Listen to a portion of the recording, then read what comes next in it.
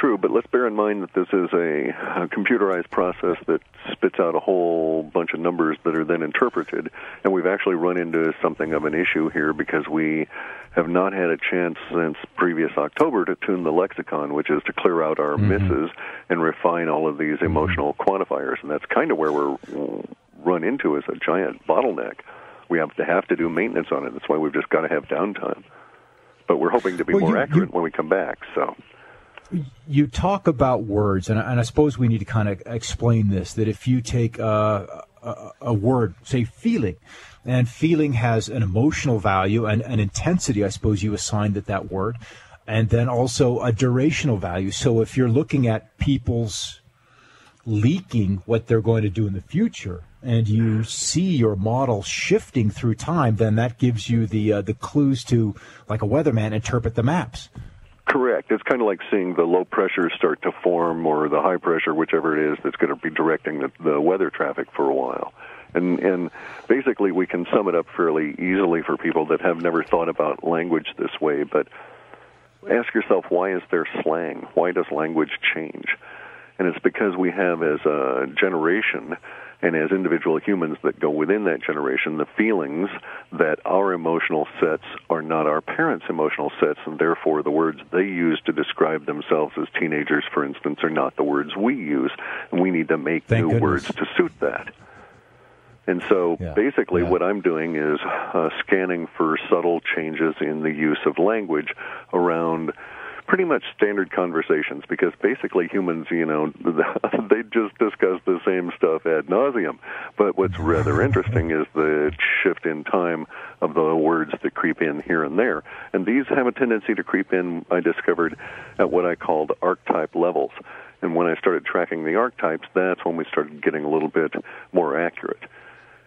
Give us an example of an archetype. Yeah, exactly, for our listeners who don't understand. An archetype, for instance, is that's constantly associated with the populace of the United States is military, because we always have an active military out and about monkeying around on the planet. So we have the archetype of army. And within the archetype of army, there are contexts that go to the specifics of the army and, in terms of logistics and so on. But there's also the other words that make up the broader, more visceral, gut-level response to army, which is the patriarchy, the order from chaos, and so on and so forth. So a context that is an archetype is encapsulated in the word army.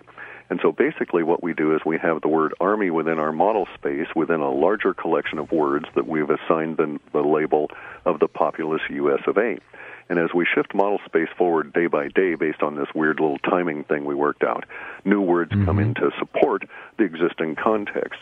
And so we might see, for instance, that on Tuesday, the word army, the archetype of army within the populace of the United States, had X number of thousands of words supporting it, and on Wednesday it had 2 or 3 times that amount. Well, then we know something's brewing with the military at some visceral level. Everybody's aware, tension-wise. They can feel it creeping up on the hairs in the middle of their back, up into their skull, if they're so lucky to have hair on their skull. And it comes back and it has them all gripped there. And we know, for instance, because of the lead time and some postulates that we've made over the years, George and myself and my assistant Igor, that we can make postulates about, okay, we think that these words that are coming in support have a tendency to bring in these other archetypes under army, and therefore we can make a postulate or a prediction, a forecast, if you will, that the emotions leaking out now suggest that in this amount of time in the future, this kind of thing is going to pop up in the linguistics around army within the global media stream. So here's where it gets tricky. We don't get the actual description of the event in a way that say, a prophet might get that, or a fortune teller. Rather, what we seem to get are the words that you might read in the newspaper following the event. And so if the reporters and the newspaper and everybody got it wrong, we're likely to get it wrong in that same degree. Does that make sense? That makes sense, yes. I was just going to say, Scott, Go ahead, George. It's actually a little more complicated than even that, because the way the sets are constructed, it's almost like having a huge three-dimensional scatter plot, and you can draw circles in any direction you want. Any orientation. Exactly. So it's like one orientation might be looking horizontally across the room, another one might be looking down from the top, and so it's how you lay out what we call the meta layers, the different set collections that help clarify what you're looking at. There was one alert that you had put out last spring, and it was a wedding interrupted by a quake. Am I correct? Correct, yeah. Yep. And this we were almost absolutely positive on that one because that was the second time we'd received almost that exact linguistic set, and the first time it proven out as being a subset of the secondary aftershocks of Banda Aceh. So therefore, we were able to make a fairly firm prediction or forecast. That quake happened on my birthday. So it was, really?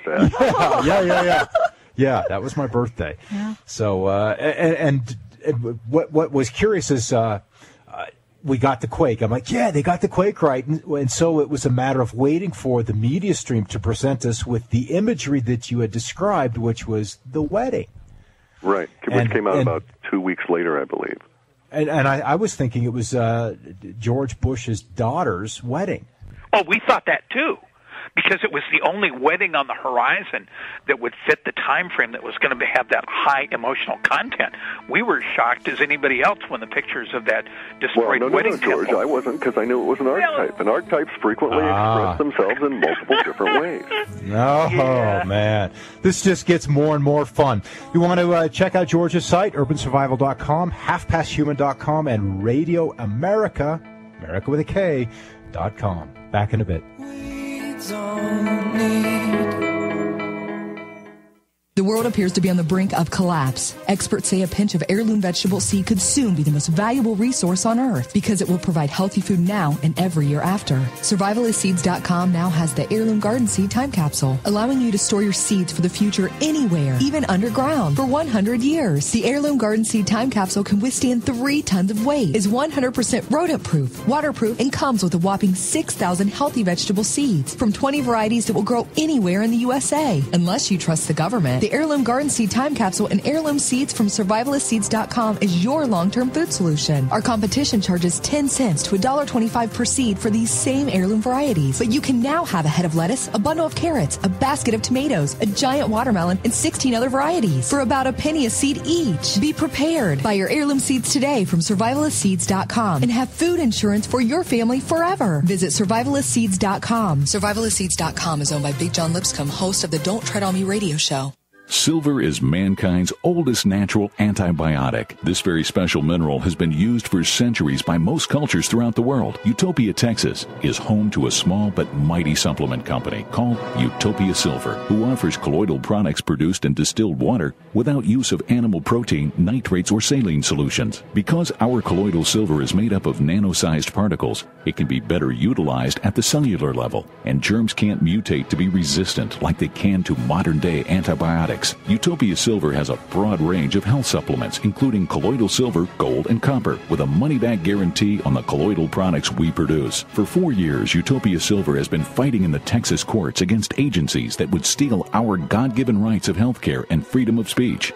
Visit us today at utopiasilver.com. That's UTOPIA silver.com, or call 888-213-4338, 888-213-4338, and help us win this battle.